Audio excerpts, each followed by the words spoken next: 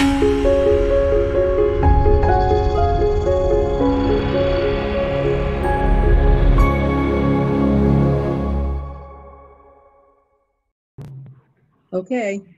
All right. Hello, today is August 12th, 2020. I am Michael Walsh. I work at the Yonkers Public Library. I'm currently in Yonkers, New York, and I'm with Ruth Kambar, who is a representative of the Assyrian Studies Association. She's an oral historian and an archivist of the Assyrian American diaspora. We are here with Darius, Baba, and what's your wife's name? Barbara Baba. Barbara Baba. Before proceeding with the interview, could you just state your name and location? Darius Baba Jr. And where are you? I'm in Worcester, Massachusetts. Give your address. Do you want the address? No. No, it's okay. Thank you. Do you give us permission to upload this interview to the Yonkers Public Library Digital Archive? Absolutely, total Okay. permission. Okay, great. Yeah. It'll also be available for the Assyrian Studies Association and also the Library of Congress. That's okay Yes. with you? Okay. Yes, totally. Okay, terrific. Okay. So when and where were you born? I was born in Yonkers, New York on August 7, 1935. Where did you grow up in Yonkers? Like which part of Yonkers did you live in? Essentially, I was born when my parents lived on 14 Knoll Street, and at the age of 5 moved to McLean Avenue, 100 McLean Avenue. And then at the age of 15 moved to 1 Lawrence Street in Yonkers. So South Yonkers. Yeah, it was all in South Yonkers. Essentially until I was married. Did your family visit particular places in Yonkers? Well, we spent a great deal of time at our church with the Hungarian Presbyterian Church that we rented space from on Jackson Street. Thank you.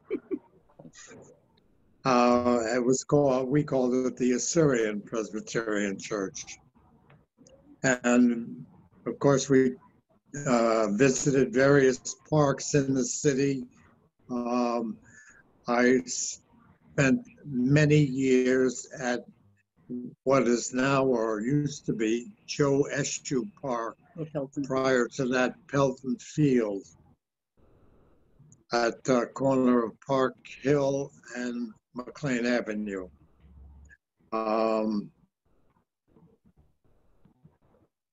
We spent a great deal of time besides school at the Assyrian Club at 371 Riverdale Avenue. Can you ask the question, please?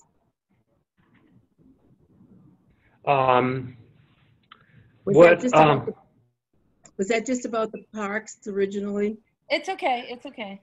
Yeah, well, Okay. it's about parks and, different places that you went to in Yonkers, but it's okay. Did you join any organizations in the city of Yonkers, like the Boy Scouts or something like that? I myself, the only organization was the DMLA organization for a couple of years in high school. What kind of organization was that? Semi-religious. My father was a Mason. And because of that, we became a little active in the DMLA. As well as his mother and sister were in the Eastern Star. And where did you meet, Darius? Oh, Where did the DMLA meet? no. What's Probably at the Masonic Temple on South Broadway. Yes. Okay. I know. I was in Triangle. I know where it is. Okay. I'm And saying, then also this one, police Oh, athletics. for a couple of years, we were in the police athletic league because of my father being a policeman. We were not active other than participating in some of the events they staged, I believe at Saunders Trade School. For example, Gene Autry and Roy Rogers, Physically, two separate occasions showed there with their horses, and that was the basic program. But other than that, we were not too active in the organization. Your school, he was active in activities at his school, so tell him what were. You were the president of the. I was president of the male glee club at the Yonkers High School for 3 years. I was always from the 7th grade on through high school, I was always my class treasurer. And then you were the pianist for the male glee club. Okay, and then also he has something else. The Westchester County Glee Club, which were from different schools. He went from Yonkers, it was Westchester County and Rockland County, and he was chosen to sing in the Westchester Glee Club of kids from different schools.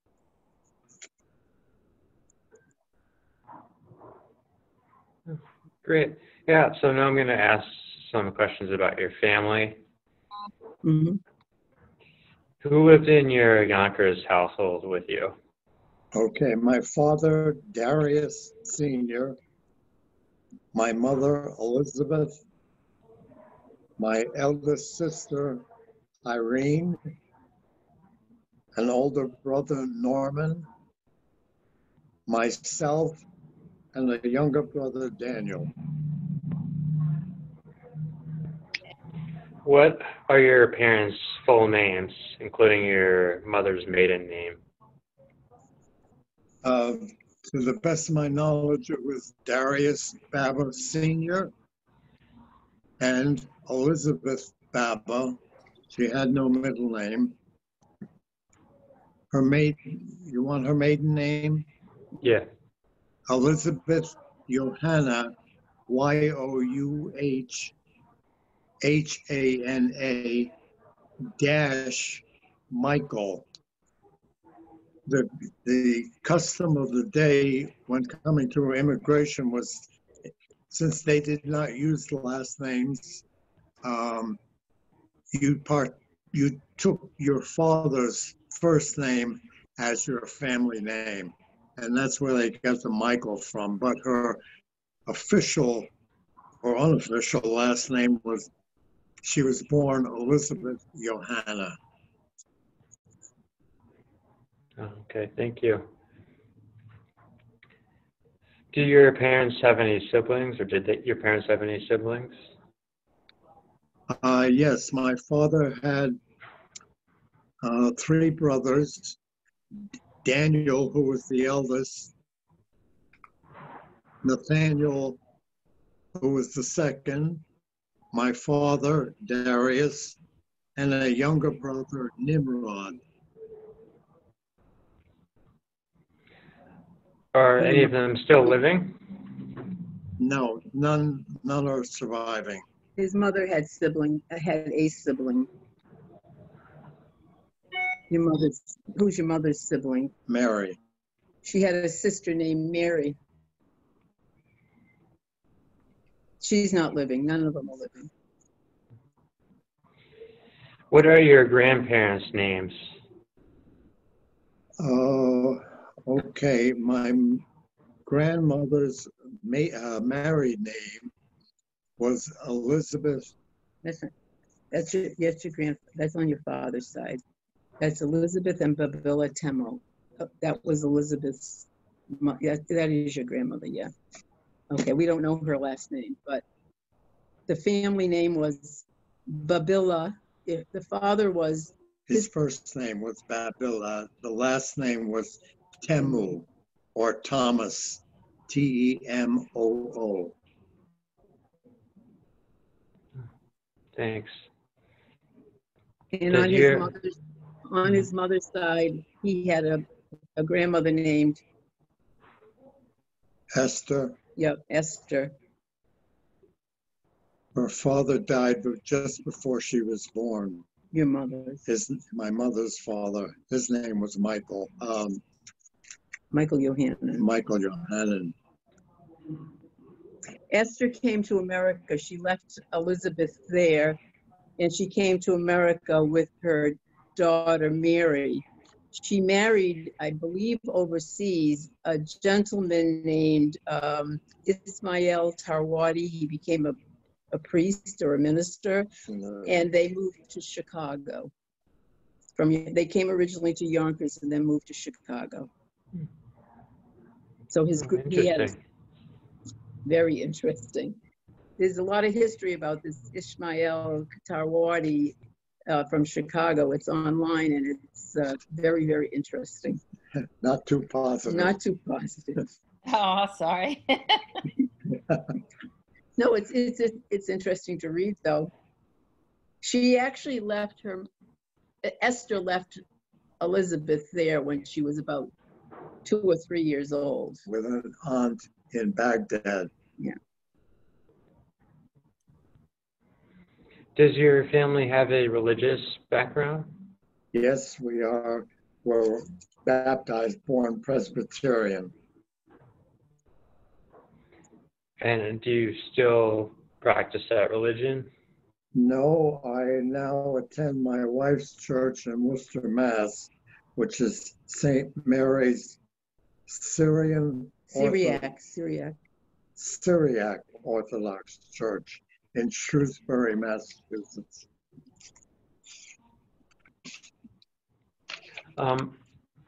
Were there any languages besides English spoken in your childhood home? Aramaic or Assyrian. Were there any language barriers between like your parents and like the younger generations? No. Okay. None was. Well, I'll tell you this. My father was told by his commanding officer that he would have made him corporal, which back then was a big step, except if he had better command of the language. But he was only here for maybe a year or so before he went into the service. He went to France. He was in military police there. But that was the only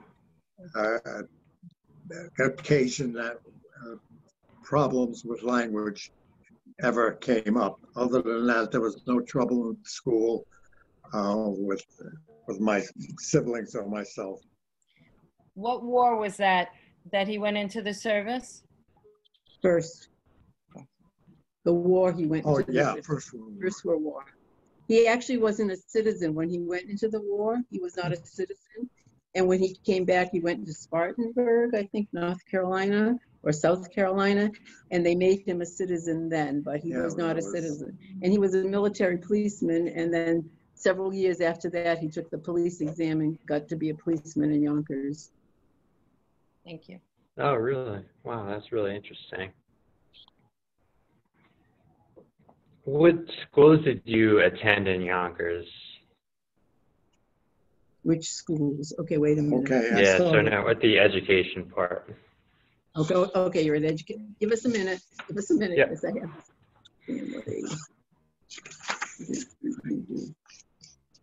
Here it is. Okay. Okay, education. Okay, I started off at number 3 school, kindergarten, went to number 13 school at the other half of my first year, went to 13 Annex, Hawthorne Junior High, and Yonkers High School. Was Yonkers High School on Linden Street then? Was it on Linden Street then? Yes,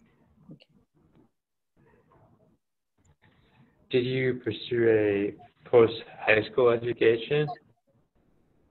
After high school. Where did you go to school after high school? oh, I went to Westchester Community College, which at the time was on Battle Hill in White Plains. What did you study? I had a degree in business administration, an associate's degree.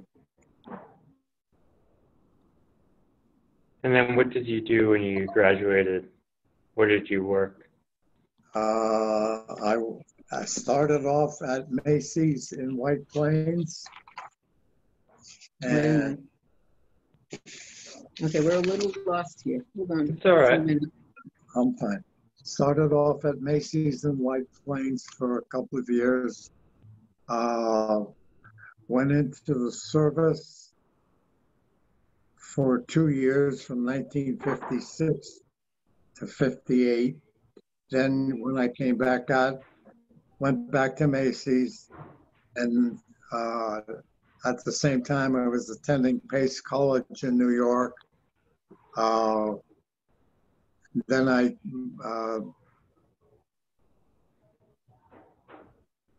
trying to think. And you got for a oh, second.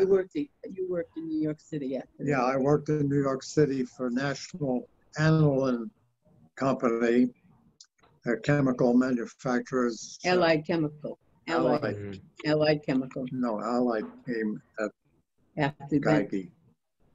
No. Okay. Okay, I think that, After Allied, he worked at Geigy Chemical in Ardsley. And then where? Then we moved to Massachusetts. Then We we got moved to married and Massachusetts. we moved to Massachusetts after he was working at Geigy, At Geigy? which was, we got married in August of '63, and we moved to Massachusetts in November of '64. Darius, where did you serve in the service? Where were you? in Alaska, before it was a state. Okay. He's a What pioneer. branch of the armed services? Army. Army. Do you know anything about your parents' schooling? Very, very little. If they attended anything in Iran before they came, well, my father anyway, it might have been some sort of schooling provided by missionaries. And then when they came to America, I think they probably attended high school for a year or two to acquire better knowledge of the English language, and never proceeded to get degrees or anything like that. So did you live close to any other Assyrian families in Did you Yonkers? live close to any other Assyrian families in Well, Yonkers? my uncle lived across the street from us, but where I was born on Knoll Street, there were a number of Assyrian families up and down the street. And it was not far from Getty Square. So between that and Knoll Street, there were numerous Assyrian families and businesses in that area. Thanks. Oh, Okay. you know what? We forgot one thing. When he was telling the places that he lived, actually, after we were married, after Lawrence Street, it was Tibbetsburg Park we lived at, and then Van Cortlandt. Okay. Oh, okay. Thank you. On the hill, Cortland? Can't hear you, Ruth. On the hill in Van Cortlandt Park? By, No. I think it was 391 Van Cortlandt or something like that. It was not far from, The Bronx line. It was near the Bronx line, Okay. wasn't it?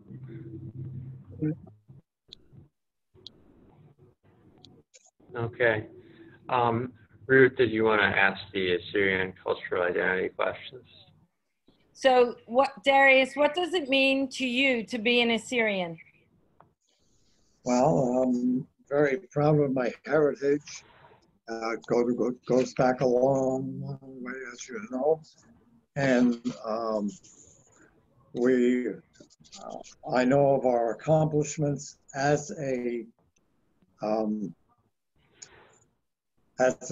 nation, and many recognize us as probably being the first empire, if that's a plus.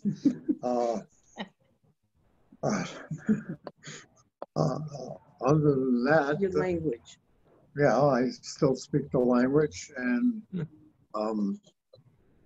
many people are of different ethnic backgrounds all over the world. We are learning, especially in Europe, are studying the Aramaic language. So it's not the dead language that we get credit for. That's Yes, right. in our church, they still speak Aramaic, which is the language Jesus spoke. So it's a big deal. And do you read any of the Assyrian language? You read Assyrian. No, unfortunately not. My father had an Assyrian Aramaic typewriter, believe it or not. We donated that after his passing to the University of Chicago, who has a great Assyrian Collection. section collection. Yeah, the Asher Paul Library. Yeah, but we can't trace it. It seems like I think they asked about it and they didn't really know exactly where it was or something like that. But he did. I even saw the typewriter. For the name of somebody, a contact, I will check with him. Okay. Okay. I Yeah. will. They used to do, Ruth, they used to do the Assyrian Star on that.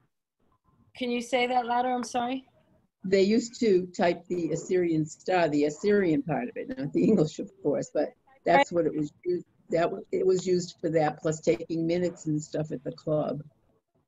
And church. And church as well. Assyrian Star, Michael, is a periodical that for a while came out of Yonkers, and it reported on Assyrian communities across the states. Informational. FYI, Ruth, FYI, I was the reporter from Massachusetts. That's great. Not ever knowing Darius Babin, that's for sure. This was way before Darius Babin. Very cute. How did you two meet? At an Assyrian American Federation convention in Boston. That's a long story. Okay.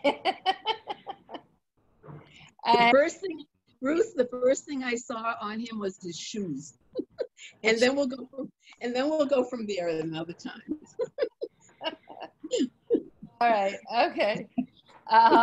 And how do you explain to non-Assyrians that you're an Assyrian? Well, the first thing they say is, "Oh, you're Syrian," and I have to correct that first. Then I go, you know, Ruth, it's funny. I can, if I encounter people who were born, and in today's climate, I have to be very careful, from nations that you would not think had any knowledge of my background. If I say Assyrian, they'll go like this, meaning they understand it's from way long ago. And I mean this in a positive way. This has happened to me even from ethnic minorities who you would think being born overseas might not have had exposure or education that would have included that. They know more about it than American than kids do. American Yeah. born children do. I understand that. I've had a similar experience with a man in New Orleans. Asked me what I was once, and I told him, and he started speaking to me in Assyrian. Really? It was incredible. Wow. Another aside, Mark, I'm sorry, go ahead. oh, go ahead. That's it. I was going to say another aside story. Our youngest son lives in Virginia, and he's a partner in a company, and he was invited to a Christmas party. The first year he was a partner, and he couldn't go for other reasons. So he contacted the host, who was another partner, and said, "I'm so sorry I couldn't come to the party. We had previous plans, blah, blah, blah." And so the host said to him, who had an Italian name, said to my son, "Would you mind telling me what nationality you are because of Baba, okay?" So my son said, "Well, you probably won't guess, so rather than putting you through all that, I'm Assyrian." The Italian gentleman said, "I'm part Assyrian." My son said he almost fell off the chair.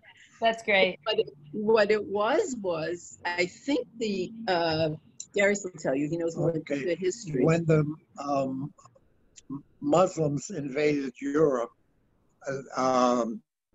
they got into, you probably know the history, the eastern part of Europe anyway. And this Italian man, his background goes to Venice and that area, which you're familiar with. Yeah. And it turned out there were Assyrians who were conscripted by the Ottomans to fight for them. And rather than starve or die or be executed, they joined the army. Wow. They got as far as Venice. The Muslims would turn back. These guys said, "Hey, let's stay here. It's a good place as any." And that's where his Assyrian roots came from. His ancestors were Assyrian, and one of them got into the army and went to Italy. And so, but he knows his history at least. He knows his part Assyrian. That's very interesting. Wow. And so did you when you were growing up, did you have any traditional practices that were Assyrian in your household? Any practices that your parents did that were traditional in your household? Well, obviously food was almost entirely Middle Eastern, I'll say.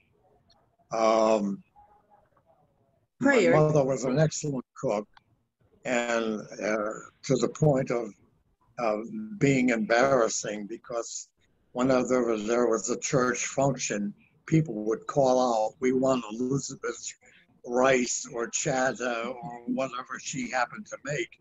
And it was, the other woman worked very hard too, but many of them would call out for her particular items. We still make dolmas. I make the grape leaves and the cabbage and the other things. We make chada with my granddaughter who loves it. And we make bushala, and we make riza, and we jajik. Oh, I make jajik. Yeah, my mother-in-law taught me everything. Good. Actually, Billy Sargis's mother taught me the grape leaves. The grape leaves, Isha. Yeah. And your own mesta, or do you buy it? I make it. I make the cheese too, the cheese with the seeds in it. Yeah? You don't put it in the ground though. Say that, no. I like that in years. Oh my God. Tushia, I make tushia every single fall since we were married practically. Alice David comes down and does it with me. She takes them back to Yonkers, and we have it. She sells them at the church there, and that's a fundraiser for her. And we spend a long weekend, Columbus Day weekend. So if you're here, come down and we'll make tortilla. Good. I would love it. It's pickled tomatoes, green tomatoes, Michael, etc. And do you make it spicy? Make what? Do you make it spicy? No. And actually, when we do it, because my family's from Turkey originally, so we do it. We do cauliflower, carrots, peppers, and I use the wax peppers, which are thicker. Yellow peppers. Carrots, garlic, dill, cauliflower, carrot, celery. Yeah, she's under her breath. She said cauliflower. Yeah, no, my granddaughter loves the cauliflower. She picks it all out when the jar is open. So this year I made her a half gallon of cauliflower, just cauliflower. And have you ever eaten Assyrian food outside of your? Wait a minute. I made harissa. I make harissa. What else do we make there? I make just about everything, especially from Irene's cookbook, but and you know what that is.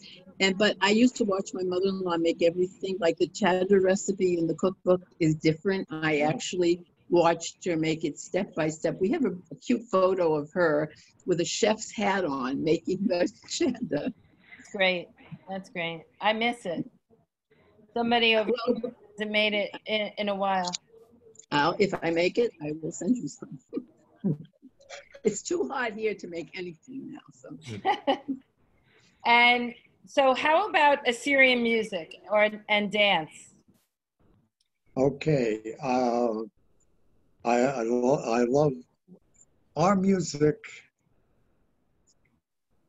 Is so influenced by the Turkish music more than the Arabic from Iraq and Syria, for example. Along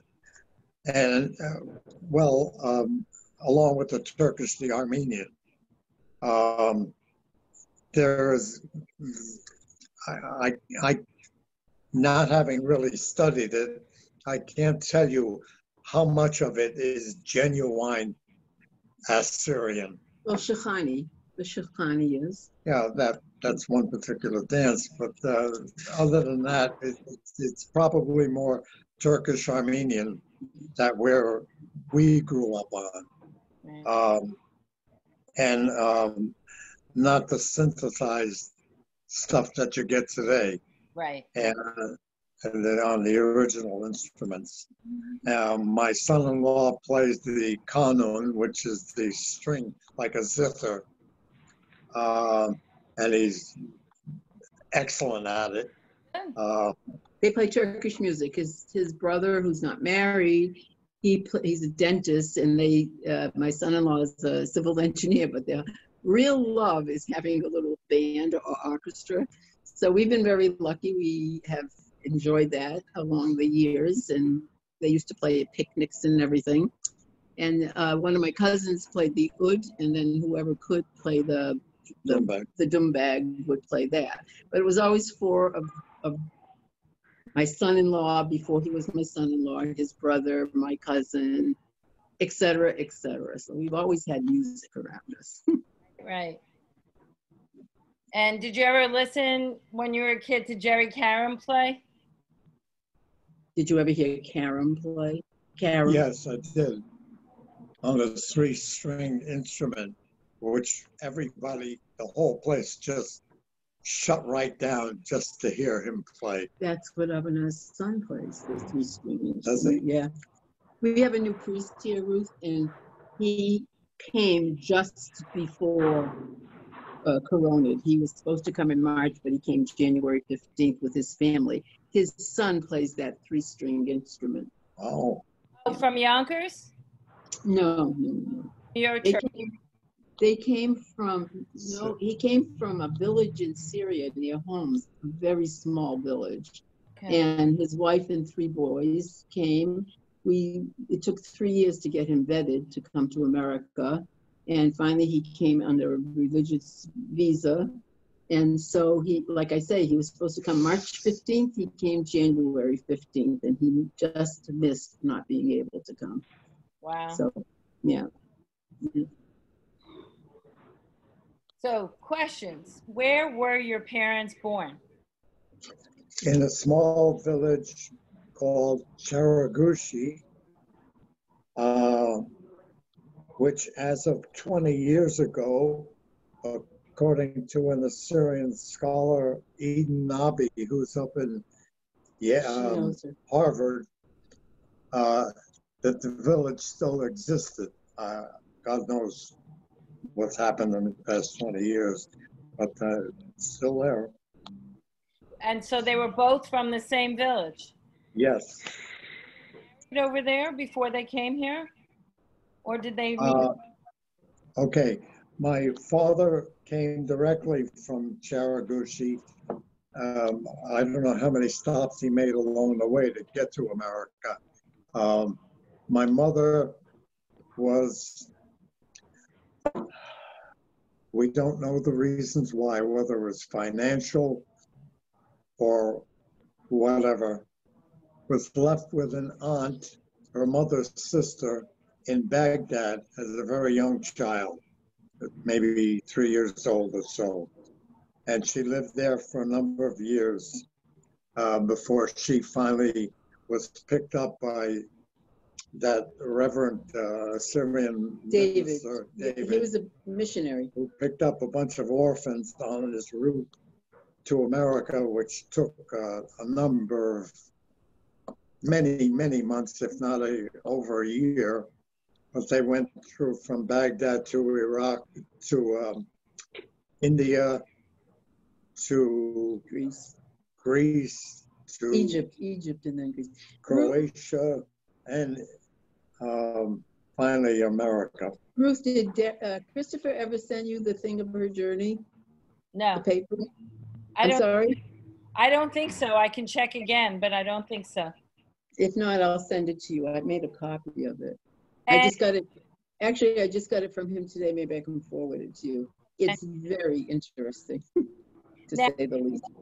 Did she come down to Baghdad in the Great Running? Do you know? If she was born in 1906, okay, and if she went to Baghdad when she was about 3 years old, according to whatever we've heard, she was left by her mother. Her mother came to married that guy, Gasha, and left her. She left her there and came with the bigger sister. So if she was born in 1906, she would have gone to Baghdad around 1909. Okay, so basically, Ruth, I got this information today from Christopher, okay?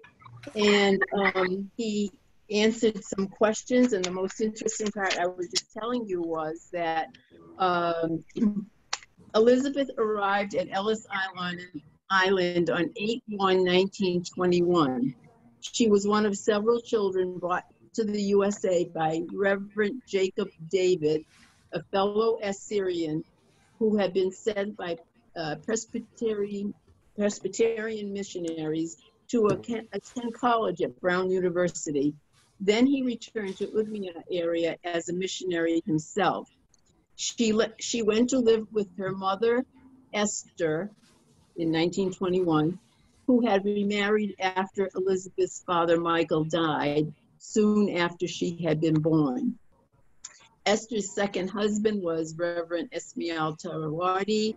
Esther and Tarawadi arrived in the United States in 1911, along with his 2 sisters and Esther's other daughter, Mary, who was also called Keltu. Okay, now this is the places she went to. It talked about her journey, about going to Baghdad.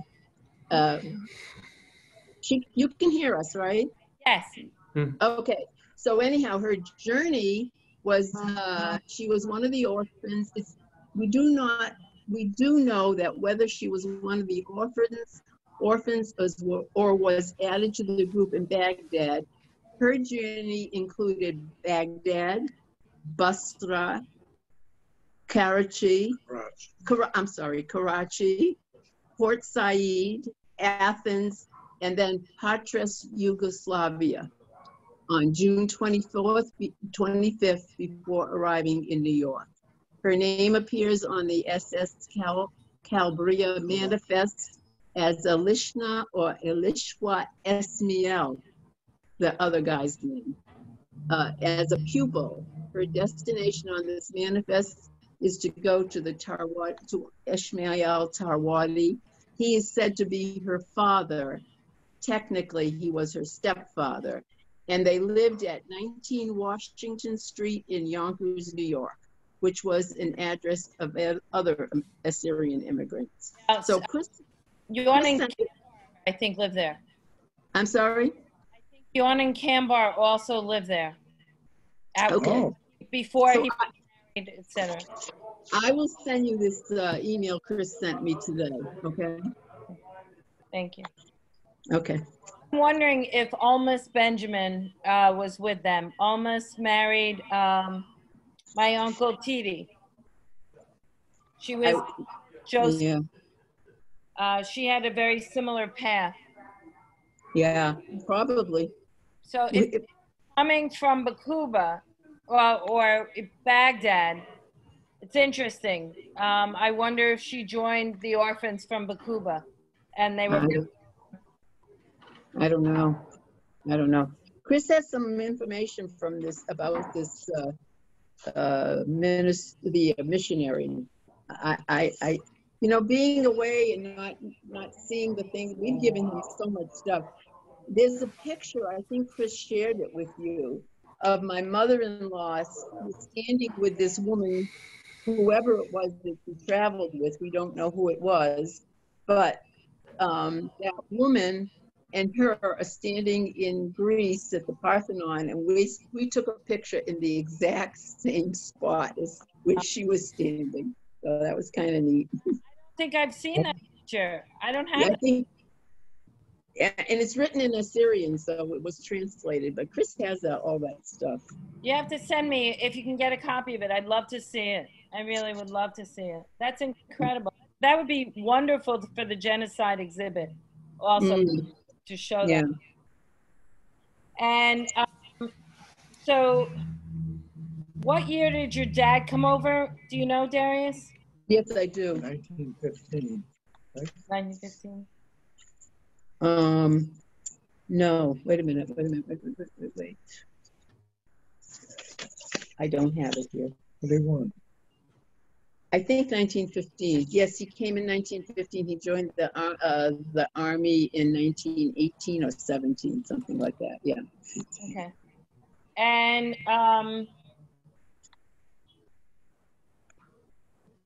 so do you know of any hardships your family members experienced in Cheragusha?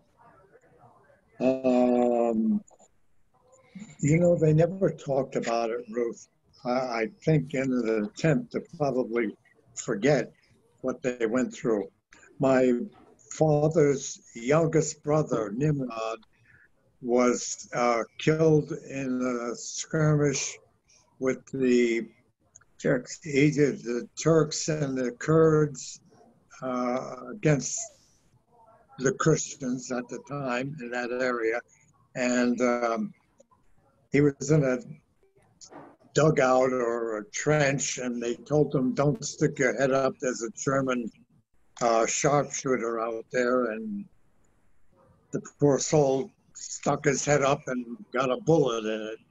And so we never knew him or, you know, met him or anything. That was the last my father saw or heard of him too.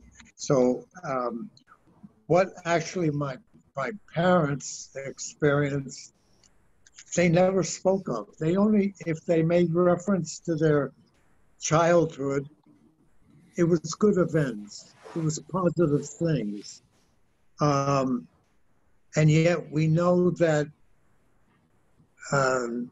not only 1915, but maybe 10 years earlier in that area, there was a big flare-up 1895. between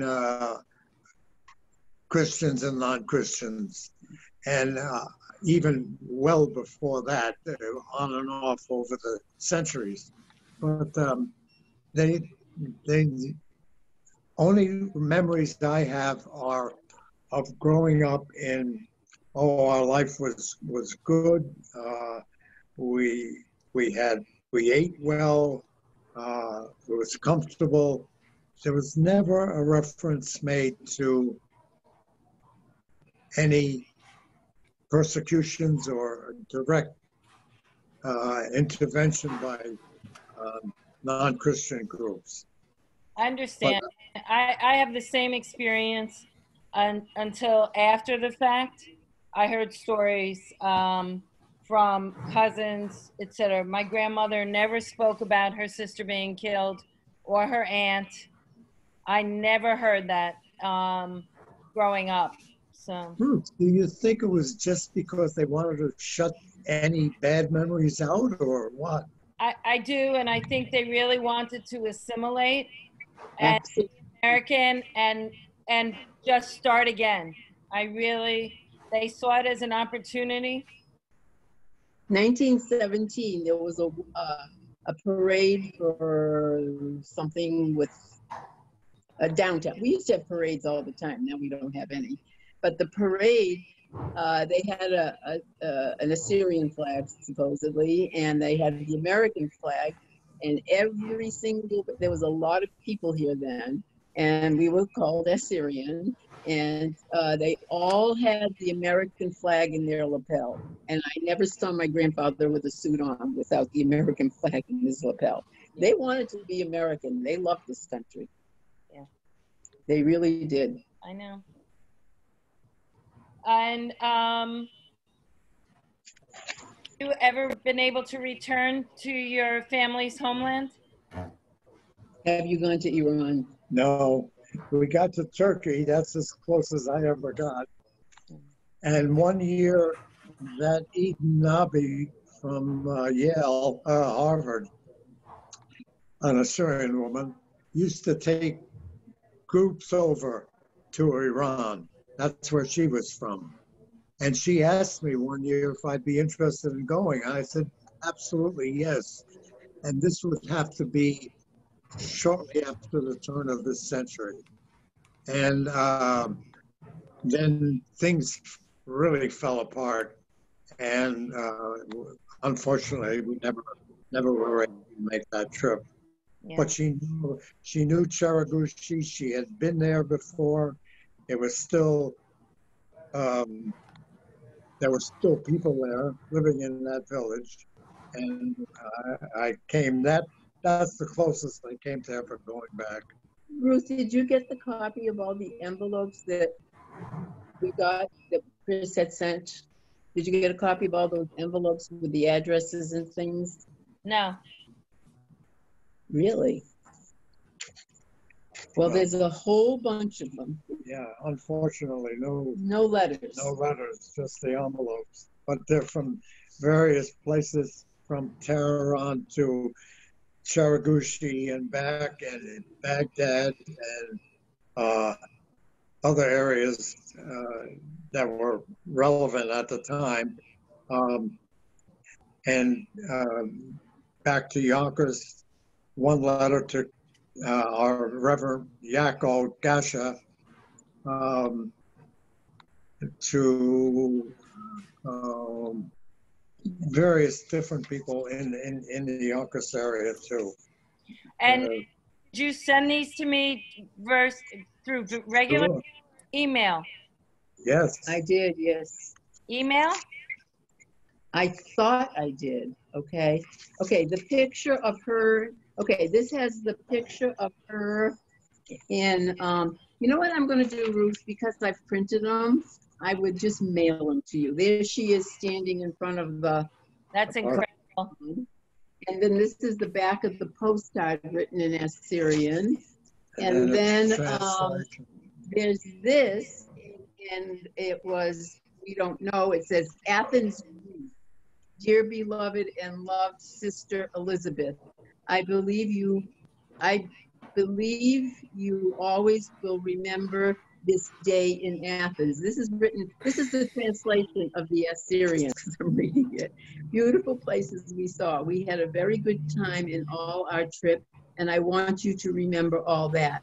We had a good time in Baghdad, Basra, and other cities until we reached America. We were together, except this picture to remember us by, and remember where we had it taken. I'll love you until I die. Your sister, Gundab. So this is who she traveled with. She went to California. Yeah, this woman went to California. I think they were in touch for a while. But I'm going to send all this information to you.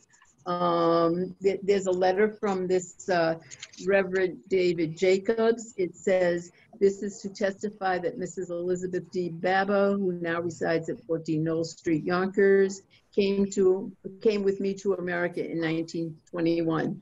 The last port from which we took the steamer was Petros, Greece, and the name of the steamer was Calabria, arriving in New York on August 1st, 1921. It took nearly 2 weeks before I could get my party out of Ellis Island. Mrs. Baba's maiden name, as far as I can remember, was Elishwa Elizabeth Michael. In Persia, prior to this World War, all persons were called by their first name, but in writing, as in a passport, they generally attached their father's name to the first name. They never used family names. I trust the above information will be sufficient to assist Mrs. Baba in obtaining her naturalized papers. Reverend Jacob David, Chicago, and that's October 1st, 1940. Wow. So there's a lot of stuff here. Okay, there's like, there were, you know what, there was actually letters with this, but it was decided that it would be better to throw them away than to read them, which I was a little upset about, but it was their choice. Now there's a letter here. It looks like Father George Bacchus of Shanshagenia in Razia. It's definitely in Iran somewhere. Rizaya. I'm sorry? Rizaya is Urmia. Oh, okay. And then there's one from YD Oshana, 70 Guiney Avenue, Tehran, to the editor of the Assyrian Star. And then there's another one that came from Kudush Shleman from Baghdad. There's an address there. There's a lot of envelopes with addresses. I'll send these all to you. Thank you. And then you'll have the paper copy. All right. Okay, I'll finish up. And so, growing up, did you put what community, Yonkers community, Assyrian activities did you participate in? Other than the actual church? Other than the church was... well, it would have to be the Assyrian Federation Club on Riverdale Avenue. That was near the... But your parents did with Mr. Dartley. Your parents did with Mr. Dartley. Oh, my father was a member of the Assyrian Educational Federation, which worked very closely with Barbers Assyrians from New Jersey, and they would meet periodically, a couple of times a year. They would raise funds to send for schooling or education purposes in Iran and I should say the Middle East, because there was an orphanage in Beirut, the Assyrian American orphanage in Beirut, that they were big supporters of. And my mother-in-law and father-in-law met Mr. and Mrs. Dartley, and they socialized a little bit, and they became friends. And so do you remember any events at the club, Darius? Well, numerous picnics. Nothing too big because the building itself was not built, or it was just a house that was kind of converted. I don't know if you were ever in it. That was 371 River.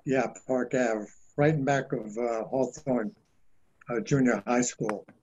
And so to hold functions inside was difficult at best. Mainly it was picnics held in the backyard. And the big deal was mainly picnics. And so you said you connected with the New Jersey community. Was there any activity with any other communities in the United States? Yeah, he married if me. anything, it would be New Britain, Connecticut, Yeah. and occasionally Philadelphia, but rarely. Mainly Connecticut, New Britain. Yeah. And was that through picnics or through what activity, Darius? Picnics, dances, weddings. Okay. And where are your parents buried? Is there a particular cemetery? Yeah, I can't believe What's I the can't name of the remember cemetery? They're all in the same one down. Oh God. Would you remember the name of the cemetery most people are buried in? Is it the one in Yonkers? Yeah, Oakland. Oakland. Thank you. Thank you. My brother-in-law Norman is not buried there, but his mother and father. Uncle Tom died in California. He's buried there. They brought the body back. My Uncle Dan and his wife Are buried there. are buried there, about 100 feet away from my folks. You know, one other thing that for the genocide situation part of it, Uncle Tom and Auntie Bessie, who you probably remember, he was Nathaniel. They had a son that was killed by the Turks before they came to America. I didn't know. She said his name was Frederick. I don't know. And they ended up in what town in California? Turlock. Modesto or Turlock. Modesto or Turlock. Her nephew or somebody lived there. Yeah.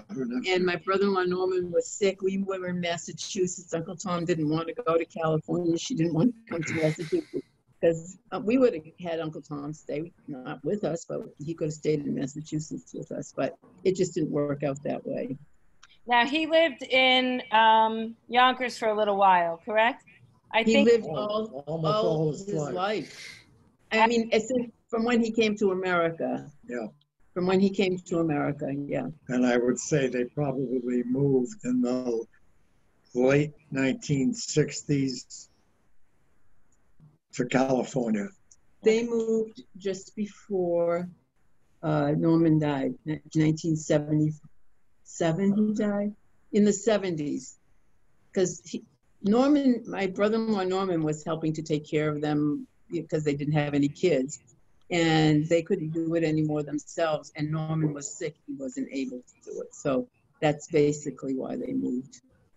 No, that makes sense. I understand. And so if I had to ask you what Assyrian items and also traits you may have inherited from your family, what would you say? My appearance. I didn't hear you. I'm sorry. My appearance. Appearance. I have definitely Assyrian features. Short legs, long torso. That's Assyrian. Although I've been told on trips to Turkey by local residents that, including our Khanami. no, the trip, the man who put the trip together. Oh, tour guide. Who was an officer in the Turkish government for tourism. In any event, when he looked at us and he asked us when we were preparing our itinerary, he looked at me and he said, Persian, you know, so obviously said they have me nailed down. Yeah. Yeah, they said the same with Norman. And when it came to Barbara, who was 30% Greek, that's a grounds, that she was Greek. If no matter where we went, we were with Alice and Norman David. Alice was Turkish or Iranian. Yeah. Darius was Persian most of the time. I was always Greek. Hey, Greek lady. Hey, Greek lady, can I shine your shoes or something like that? And I sort of had an idea I had Greek blood in me, but I didn't realize it was 30%. That's quite a bit. My grandfather's family went to Cyprus. And on my DNA, it goes right to Cyprus, not to Greece. Interesting. And so how do you think living in diaspora has impacted your life? Well,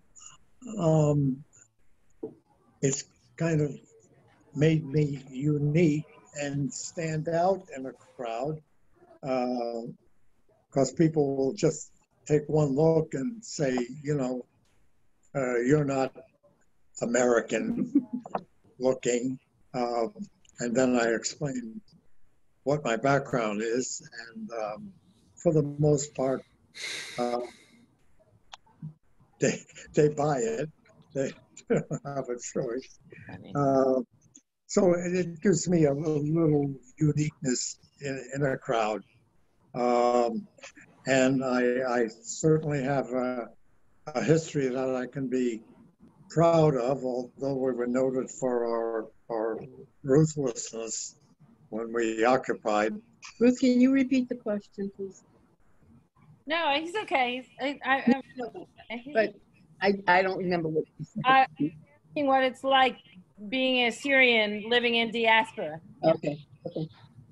Yeah, and the fact that I speak a language which scholars claim that Christ probably spoke when he was living. It doesn't pay the rent, but it's a unique quality. Yes. Thank you. And do you ever think that the Assyrians will get a space for them, independent government in the Middle East? Tell her what the patriarch said. She wants to know if we'll ever have a country. Oh. He's going to tell you. Okay, tell me. A patriarch of Barbara's church, who is the equivalent of the Pope for us, one evening after everybody had left, he was staying at my parents' house. He was staying at our parents' house, and his given name, baptized name, was Senharib. Now, many people in Barbara's church don't like to concede that they probably have some Assyrian blood in them because of the hostilities between the two churches hundreds of years ago. It was really ugly times. Ugly time. But he said, if I thought there was a chance that we could have our nation back again, Assyria, I would carry a gun. This is coming from the patriarch of the church. Yeah. He said, the only problem is who's the first one to be president? There'd be another war. He also said, what language would they speak? Would it be Eastern or Western dialect? Church, there would be so many problems that it wouldn't happen, basically, is what he said, which is true. Sad. We are working on unifying. A lot of young Assyrians are participating in events to see beyond religion, to see beyond any of our differences, to bring Assyrians together, Eastern, Western, etc. So it's interesting. I've been sitting in some webinars with them, and listen to their discussions afterward. I think a lot of people, because of the ISIS situation in the Middle East, have started to think a little bit like we had people from Lebanon and they say, don't call me Syrian, I'm not Syrian. You can call me Assyrian or Ashuri or Soyoyo. We have so many names. I mean, our church now, because of all the names and all the people from different places, they use Syriac, which is the name of a language. It's not really, I don't like the name, but it's there. But when I go inside, it's the same thing as it was before when it was Assyrian. Yeah, well, it's the same language. But one might be liturgical too, and I understand that they're making a distinction. Yeah. Okay, and is there anything or a particular family story that you may not have mentioned or something we haven't asked about that you'd like to tell us today? Can I just say one thing? And then he'll think about what he's going to say. Jennifer, my daughter, remembered that my brother-in-law Danny had made a family tree, and we didn't know where it was, and we found it. Somebody found it. And so my brother-in-law, I'm going to send these papers to you also. My brother-in-law Danny explained that he made this family tree. So it came the other day, and I printed it. And Darius's grandfather was Babila Temu, and he had a sister. So the original, it would be great grandfathers was Thomas and Mervad, okay? And they only had 2 children. Thomas and Mervad had 2 children. One was Babila and one was a girl named Marhad. And this family tree shows all these people, and I started looking them up. And they're really close relatives. Darius didn't even know about them. Well, it came out that their children are amazing because I found them. Unfortunately, one of them died last year, or else we would have had more information. And one that's the same on the family line is Irene and Norman and Danny and Darius, is a girl named Bertha, Jessie, and Grace, and their last name was David. And I think one of them just died recently, and she married an American man. I got all this on the internet. And she had 2 sons, Kevin and Brian, and they're both attorneys in Sherlock. I will be getting in touch with them because I have a phone number. That's great. And we didn't know any of this till the other day. That's really great. Well, look, Darius came up on my niece's DNA, and I'll tell you in another time, based on this interview today, I know how. Oh, you know how? We'll have to talk about it. Okay. All right. Michael, thank you very much. Okay, thank you. Michael, thank you. Nice to meet you.